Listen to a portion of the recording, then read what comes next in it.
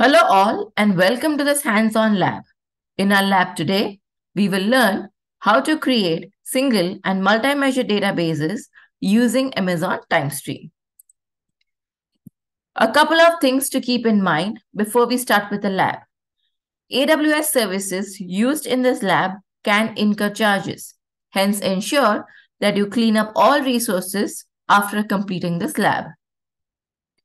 Prerequisites for this lab is knowledge of Amazon Timestream.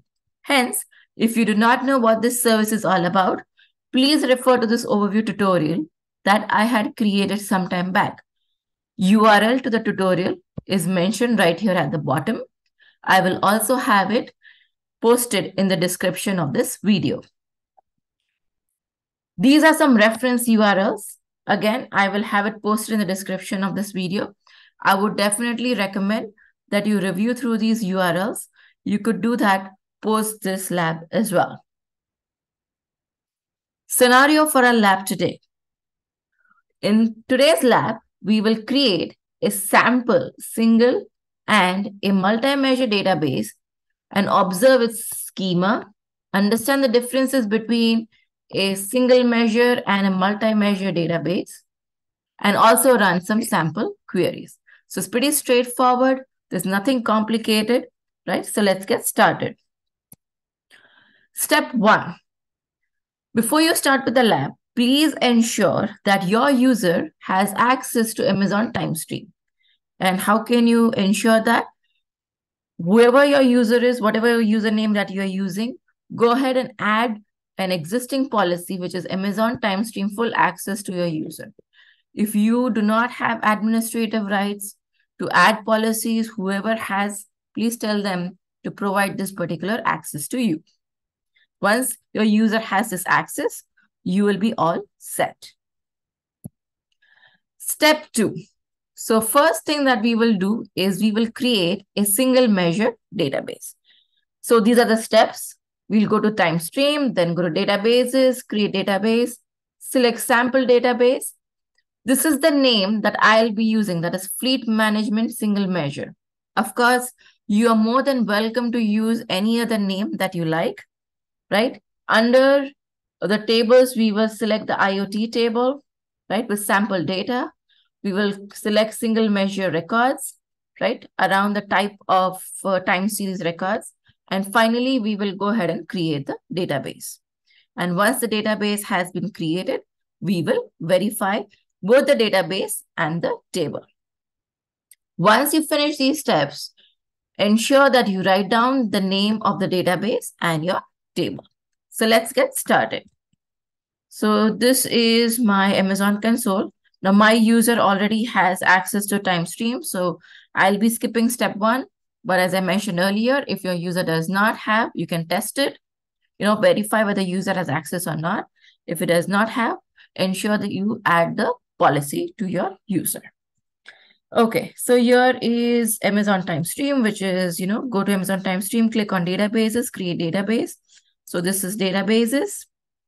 Click on create database, right? And here we will select sample database. So that is step 3. So this is sample database. Now this is the name that I will be giving, that is Fleet Management Single Measure. Of course, you can give any other name.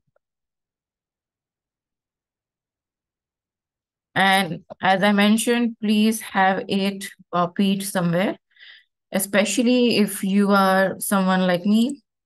I tend to forget the names that I have given. Now, so we completed the first 4 steps. Now select IoT under tables with sample data. So let's go back. So this is IoT. So it is already selected.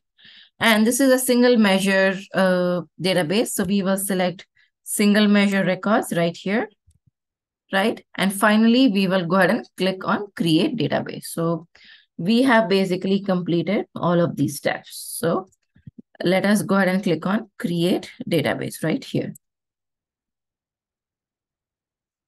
And finally, we have to verify whether the database was created successfully, right? So the last 2 steps of verification and review the IoT table. So let us go and verify that. So this is our database right here.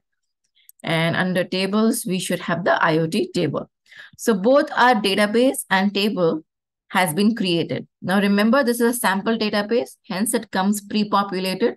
And that is one of the main reasons I'm using this for the lab, so that we do not scramble around for data. So we have completed step 2. And again, as always, this is the database name and the table name is IoT, right? This is the name of your table right here. So copy the name if you do not remember. So let's move further ahead. This is step 3. Now, in step 3, we will review the IoT table. So again, go to Amazon Timestream, click on Query Editor, right? So this is Amazon Timestream. This is Query Editor right there. And this is our database that has been selected, and we have our table right here. So that's what it says. Select the database. IoT table should appear at the bottom where the tables appear. And then finally, let us review the table structure. So if you see, we have fleet, we have truck ID, fuel capacity, model, load capacity, make, measure name, right? Remember, there's a single measure. That means each record will only have one measure in it. And what that measure is, we can figure that out using the measure name. Of course, it's a Timestream database, so you will have timestamp. And finally, you will have the measure value. So let us, just deep dive into this and figure out what this database holds. I mean, what this table essentially holds, what kind of data it holds, and what are the different measures it has. So let us run a very simple query, select star from, and you can just, press Control and space, and that will give you the name of the database as you see right up at the top. Hit tab, again hit dot, IoT, and then you should click on run right here. So let us see what the output is all about.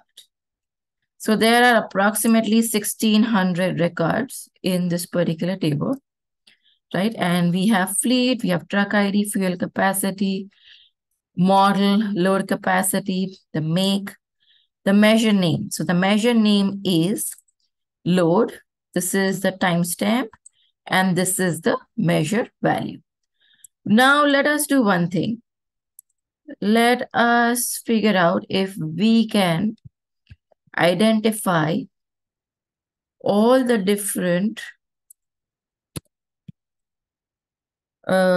records for a single truck, right? So where, again, fleet management dot IoT dot truck ID is equal to this. I don't know whether this was character. Yeah, it's a character. Okay, so let's see. So this should give us all the, all the records for that particular truck ID. Now, if this is not easily visible, let me see if I can zoom in a little. Hopefully, this should help now. It should be distinctly visible, right? So let me hit run. Let's see how many records we get. So we got approximately 40 records over here. So let me zoom out a little now. And the measure name primarily is load. If you see most of the records over here, let us see if we have, another measure that we have is fuel reading, right? And that's the value for fuel reading. Remember, this is a single measure table. So we saw load, we saw fuel reading. And then we have another measure, which is location. And do we have any other measures? Let's check. And we have speed. So for this particular truck, right?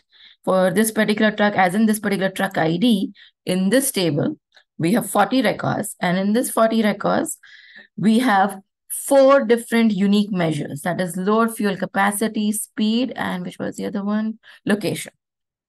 And for each of these measures, as you see, this is location, this is the timestamp, and this is the value for that particular measure. So when it's a single measure table, right, you will have all your dimensions, right? So these are your dimensions, that is fleet, truck ID, fuel capacity, model, load capacity, make. And then finally, you will have your measure name. For example, location, load, fuel capacity, a speed. I keep on forgetting some of these measures. So pardon me on that. Fuel reading, not fuel capacity, my bad. So fuel reading. So for each of those 4 measures, you will have the corresponding value. Now, if the measure value is double, that is the data type is double, then it is stored over here. If the measure value, for example, it is, which one has location? Location has a varchar, that means a string value, right? Non-numeric. Then it is stored over here under measure value, that is varchar. So I hope that you've understood this. So the key to remember over here is that it's a single measure table. That means every record will have its dimension.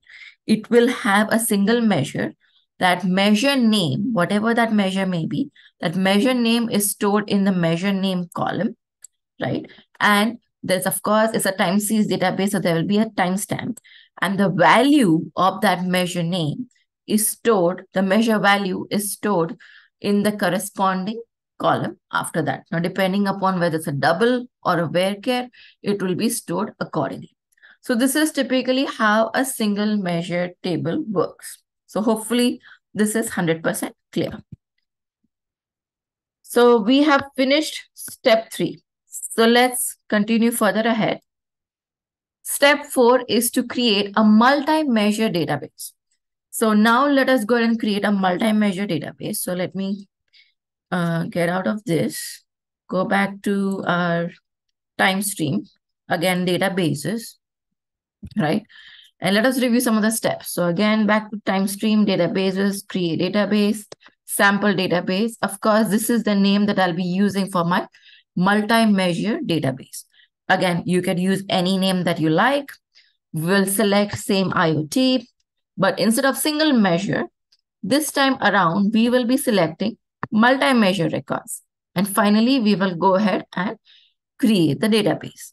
Once the database has been created, then we will verify the database and the table. Again, remember to write down the name of your database and your table. So let's go ahead and do that. So this is databases, create database, right?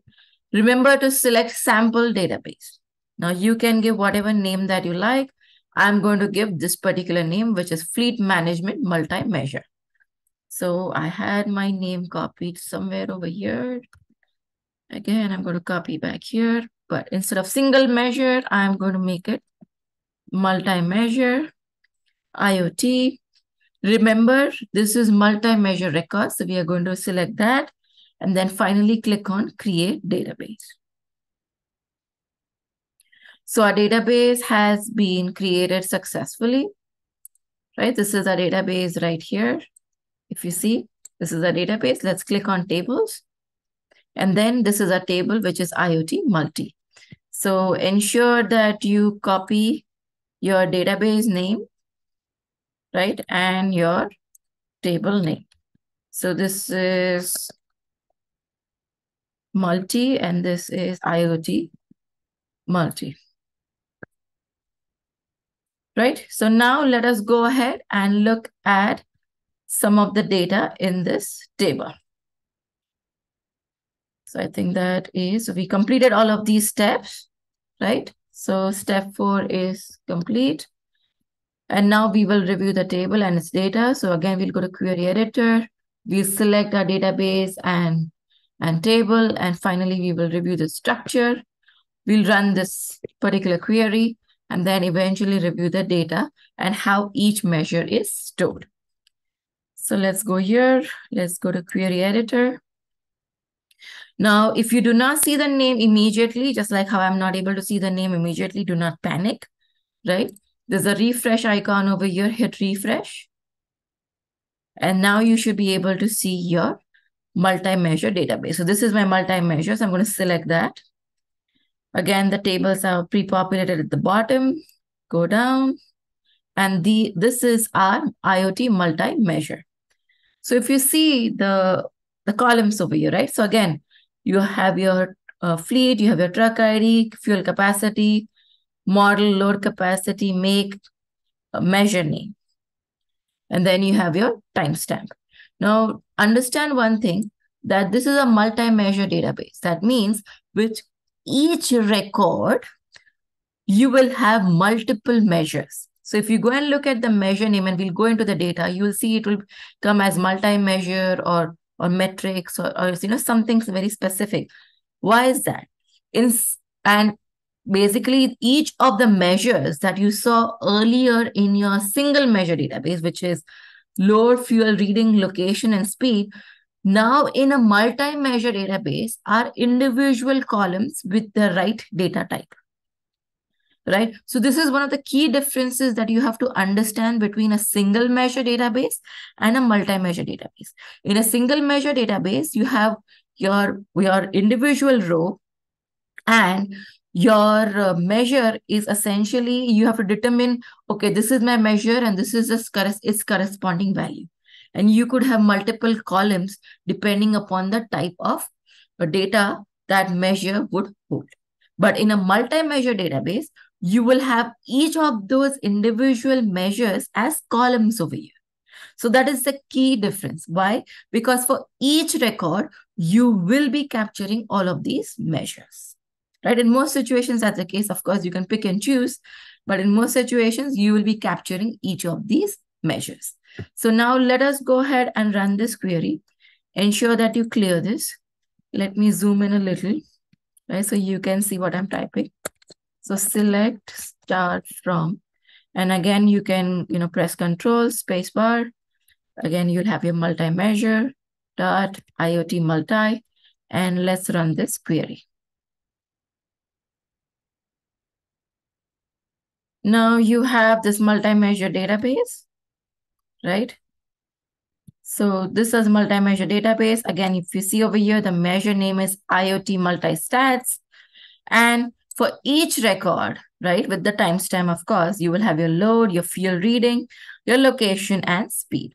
So hopefully the difference should be crystal clear. In a single measure database, you would ideally have 4 records, right? But in a multi-measure database, you will have 1 record that will have all the 4 or all of the required measures that you want. Now, just like how we did for a single measure database, right? Let me copy one of these truck IDs, right? And then we can probably drill down further. So let's say where, and again, multi-measure.iot multi.truck ID is equal to this particular value. So let me zoom in so you can see. So this is my query, right? Again, you could pretty much take any value that you like, but this is a value that I just took from one of the sample records at the bottom. Now let me zoom out, run the query, right? And basically for that particular truck ID, we have 10 records, as you see right here. And these are different records for different timestamps, if you see, right? And you have these individual records. Now you have all of your records in this one single page.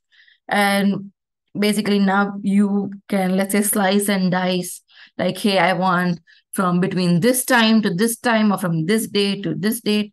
You can slice and dice this information, this data, any way that you like. You can develop your own matrix, your charts, your graphs, whatever analytics you want to run on this data is totally up to you. The data is now populated. And of course, people do a significant amount of reporting on this depending upon their use case. So let me go back. We have finished step 5. Let's go to step 6. So in step 6, right? Again, I think we've ran most of the queries from our side, but one of the things that I would like to show you is the sample queries. And I would certainly encourage you to run these sample queries, right? It is pretty straightforward. Now, for me, in most cases, these sample queries typically run very well with a single measure database. If you want to run it with a multi-measure database, I had to kind of make some tweaks. But at least right now, for this particular lab, let's run it for the single measure database so that you can understand how these sample queries work. So let me go to the query editor again. And if you see over here, you have something called as sample queries. If you click on that, right, you will see for the IoT scenario, that's the scenario that we are using. There are approximately, I think, 5 or 6 queries over here, right? So you see 1, 2, 3, 4, 5, the top 5, these 5. And if you want to basically run these queries, you can easily do that. So the first query, as you see over here, it says, get a list of all the sensor attributes and values being monitored for each truck in the fleet. And if you click on this query, right? So again, this is for multi-measure, but see if it works or not. I hope they have fixed the query or not, but essentially it generally works pretty well for me for single measure. Check if it works or not. This is right now coming from multi-measure, so which is a good thing. I think they've fixed it, so which is good. So now this is select all your columns over here in multi-measure database, and this is the group by at the bottom. Let's see if this runs properly. So I'm just zooming in so you can read the query. So this is the query. This is pre-populated, right? Okay. Okay. So now let us run the query. Okay, fleet management, IoT doesn't exist. I will have to change this. Okay, it's IoT multi. Okay, so this is, again, see, this is what I was saying. Like sometimes it doesn't work. If it doesn't work, just go back and look at the query, right, guys? I mean, I think they've tried to fix it. If you use a single measure, I think it generates for single measure. If you use multi-measure, it tries to generate it for multi-measure, right? But if you have both of them, then I think it gets a little confused because it uses the same table name as IoT. It does not figure out that, hey, both single measure and multi-measure are present, and multi-measure, the table name could be different. Okay, let's try and run this thing again. So hopefully I've made the change of IoT multi over here. Let's run this. And that's your information right here, right? Perfect. Now let us try and run another sample query. Now again, this is for multi-measure. Let's click on this query, right? And let's zoom in and see what the query is all about. So this is to get the most recent fuel reading for each truck in the fleet in the past 24 hours. Okay, so with the last recorded time, remember this is a time series database, so you can do max time as latest time. The measure that they are looking for is fuel reading, right? And then by the truck. Now let's see if this works for multi-measure, okay? Because if you remember under multi-measure, we did not have anything as fuel reading. Under multi-measure, I think it's IoT measure matrix or something like that as a measure name. But again, hold on, I have to first fix the table. This is IoT multi, hopefully. Yeah, I don't think this should work, but let's check because here the measure name, it is looking for fuel reading. Yeah, it didn't work. So this is what I was talking about. So let me zoom out a little bit. Now, if I go over here and make this a single measure, right, and change this to IoT, right? And now remember in single measure, we do have the measure name as fuel reading, right? And hopefully now this should work. So let me run this. Okay, IoT. Okay, why is it looking for? Oh, my bad. Okay, I forgot to change the name.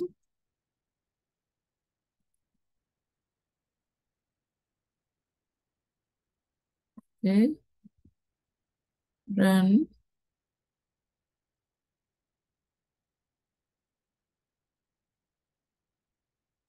Okay, so now you can see that this particular query, after making the required changes, works very well. with single measure.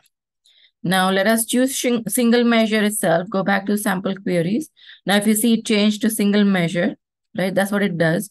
It kind of flips around depending upon the database that you have selected. And then let's run this query. Now this particular query is basically to identify trucks that have been running on low fuel, that is less than 10% in the past 48 hours. So let's click on this query. Now, hopefully I don't need to make any changes. So let's just zoom in a little bit, right? And you will see that with low fuel trucks, it's doing a select. Since it's looking for percentage, it's using fuel capacity and then multiplying that by 100 as fuel percentage. This is the database name, this is the table name, and then that is less than 10%. The measure name is again fuel reading, other trucks, and then it is trying to get all the information at the bottom. Okay, and then finally saying that select distinct truck ID, fleet, etc. from low fuel trucks, and then finally get the information. Okay, so let us see if this query works. Okay, so let's click on run. And it returned these two records. So I hope that this is clear. There are two more queries over here, if you see. And again, when you are practicing by yourself, feel free to execute some of these queries. I use the IoT scenario over here. You can use a DevOps scenario as well, right? Both for single measure and multi-measure. But I hope that the concept is clear. You've clearly understood, right, how both a single measure and a multi-measure database works. And then we also ran some sample queries. These are just for you to play. You're more than welcome to create your own queries as well. So with that, we have completed step 6 and this particular lab. I hope this lab was helpful. Do play around with this particular service. It's an amazing service. And then, that will help you to basically understand, where all you can use that in your day-to-day life. The applicability of the service should be clearly understood. So thank you very much. And I will see you shortly in some other video. Till then, take care. Bye-bye.